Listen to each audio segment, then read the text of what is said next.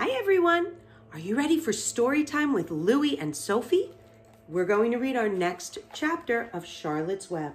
This is chapter 5 and it's called Charlotte. Now if you remember, it was a while ago, we left off with Wilbur saying, I can't see you and who are you? And the voice said, I'm right up here.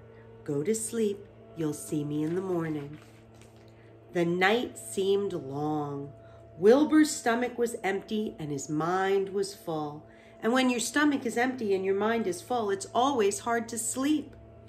A dozen times during the night, Wilbur woke and stared into the blackness, listening to the sounds and trying to figure out what time it was. A barn is never perfectly quiet. Even at midnight, there's usually something stirring. The first time he woke, he heard Templeton gnawing a hole in the grain bin. Templeton's teeth scraped loudly against the wood and made quite a racket. That crazy rat, thought Wilbur. Why does he have to stay up all night, grinding his clashers and destroying people's property? Why can't he go to sleep like any decent animal? The second time Wilbur woke, he heard the goose turning on her nest and chuckling to herself. What time is it? Whispered Wilbur to the goose. Probably obbly, about 11:30, said the goose. Why aren't you asleep, Wilbur? Too many things on my mind, said Wilbur. Well, said the goose, that's not my trouble. I have nothing at all on my mind, but I've too many things under my behind. Have you ever tried to sleep while sitting on 8 eggs? No, replied Wilbur. I suppose it is uncomfortable. How long does it take for a goose egg to hatch? Approximately 30 days, all told, answered the goose. Do we know what approximately means?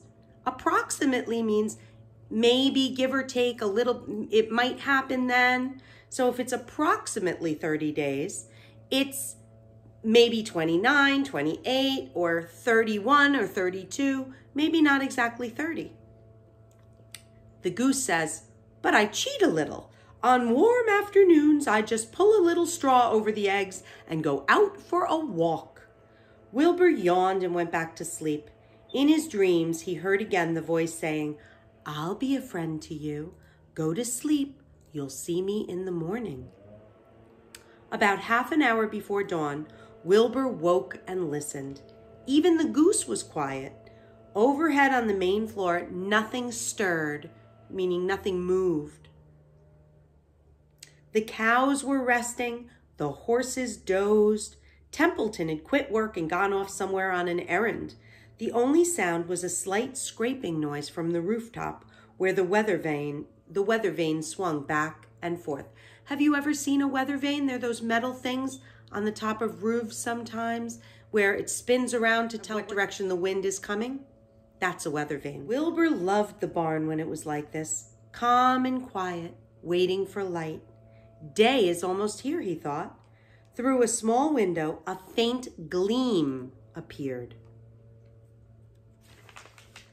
One by one, the stars went out. Wilbur could see the goose a few feet away. She sat with head tucked under her wing, like that. He could see the sheep and the lambs. The sky lightened. Oh, beautiful day! Here it is at last! Today I shall find my friend. Wilbur looked everywhere. He searched his pen thoroughly. He examined the window ledge, stared up at the ceiling, but he saw nothing new. Finally, he decided he would have to speak up. He hated to break the lovely stillness of dawn by using his voice, but he couldn't think of any other way to locate the mysterious new friend who was nowhere to be seen. So Wilbur cleared his throat. Attention, please, he said in a loud, firm voice. Will the party who addressed me at bedtime last night kindly make himself or herself known by giving an appropriate sign or signal? Wilbur paused and listened. All the other animals lifted their heads and stared at him. Wilbur blushed, but he was determined to get in touch with his unknown friend. Attention, please, he said. I will repeat the message. Will the party who addressed me at bedtime last night kindly speak up? Please tell me where you are if you are my friend. So the party is the person or the animal, and addressed me means spoke to me. The sheep looked at each other in disgust. "Stop your nonsense, Wilbur," said the oldest sheep. "If you have a new friend here, you are probably disturbing his rest. And the quickest way to spoil a friendship is to wake somebody up in the morning before he is ready. How can you be sure your friend is an early riser?" "I beg everyone's pardon," said Wilbur. "I didn't mean to be objectionable." There's another word we might not know. Objectionable means disagreeable or against the way people want you to be.